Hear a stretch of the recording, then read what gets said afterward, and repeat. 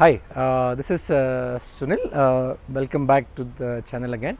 About a year back, I had put up a video showing the sustainable initiatives that I have taken at my residence. I had showed you the solar plant, rainwater harvesting, and other stuff.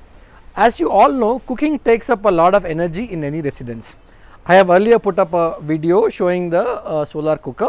We have also installed a biogas plant or a biogas digester, which converts the household organic waste into cooking gas.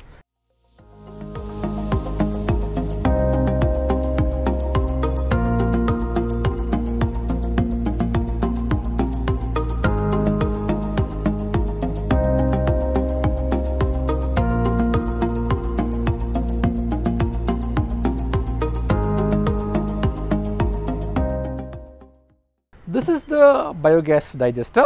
I will run through very quickly few technicalities involved in this and show you the gas produced and how we cook in this. Conventional biogas digester, it's also called a floating dome biogas digester. This has a capacity to take up about 10 liters of feed per day, that is 3 kgs of organic waste plus 7 liters of water. How this is set up is, first the biogas plant, after it is placed at its location, has to be inoculated with fresh cow dung. Cow dung actually ferments inside this digester to produce gas. So once we fill up this digester with cow dung, please note cow dung plus water. So we have to mix cow dung and water in 1:1 ratio and allow it in this digester for about 12 to 15 days. This period is called the retention time. At this period we will not be able to get any gas. However, we have to keep maintaining this and releasing out the gas which is getting produced here. So after 15 days we can start feeding in our household organic compostable waste into this digester. So this digester, as I told you, takes up about 3 kgs of waste per day. Given the family of 3, 4, 5, we may not be able to get so much waste. So we actually, apart from the waste that we generate in our house, we also take the waste from a nearby vegetable vendor and we feed it into this biogas digester. I will show you this process now. This is inoculated and it has been running for almost a month now. So we have already finished the retention time and we have been using this. So I will tell you how this is used on a daily basis, that is day to day, how this is being used.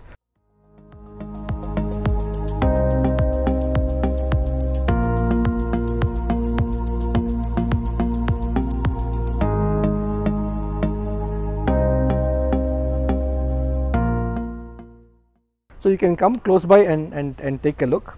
So this is our organic compostable waste, the vegetable waste from our house and from the nearby vegetable vendor. You can also put in the leftover food. So this can also go into the same feed. So here it is. Now this is roughly about 3 kgs of waste. To this we have to add 7 liters of water. So we add 7 liters of water. Each mug is about 1.5 liters, so I will roughly add about 4.5.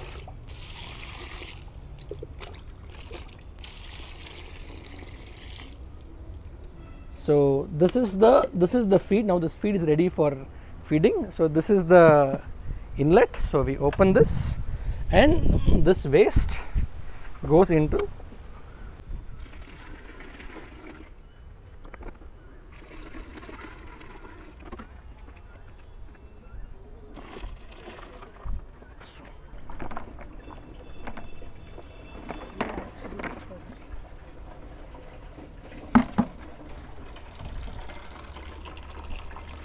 So as we feed, the digested fluid, it's the previous weeks or previous days digested fluid, comes out from this output pipe. So all the digested fluid comes out. This is very rich liquid fertilizer. This can go to the plants and trees. This is one of the major advantages of the biogas plant. Not only will we be able to generate gas for cooking, we can get very good nutrition rich fertilizer for the rooftop garden or for our trees. So as I told you, this is the floating dome type digester.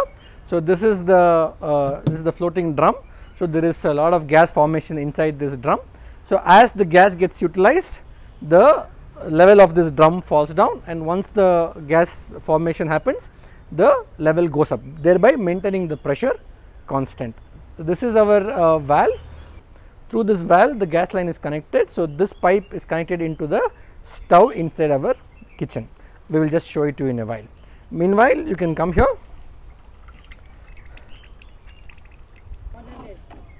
So as I explained, this is very rich in nutrition.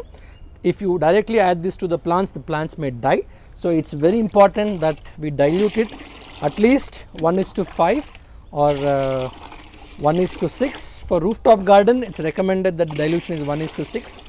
For the trees, you can put 1:3. So this is all the dilution.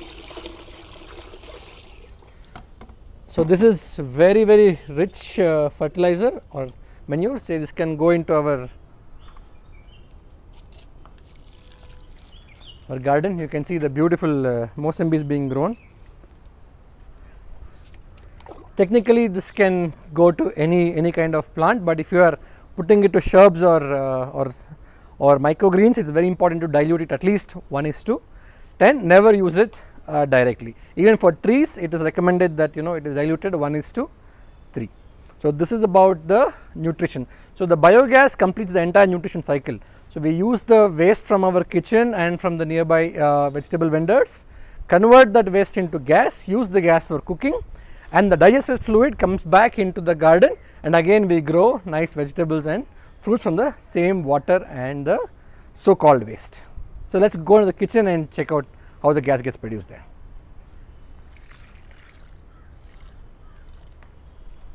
This is the biogas stove.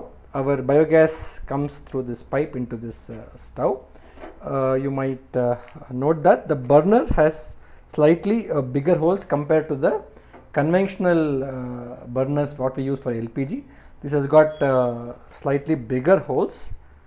So this is our biogas stove. We will now try to ignite this. Here we go. 3, 2, 1. Yes, this is the nice blue flame coming out of our biogas plant, generated right from the kitchen waste and of course the cow dung. So now we will try to make dosa on this and see. Here we go. Put the tawa. Okay, let's make the dosa now.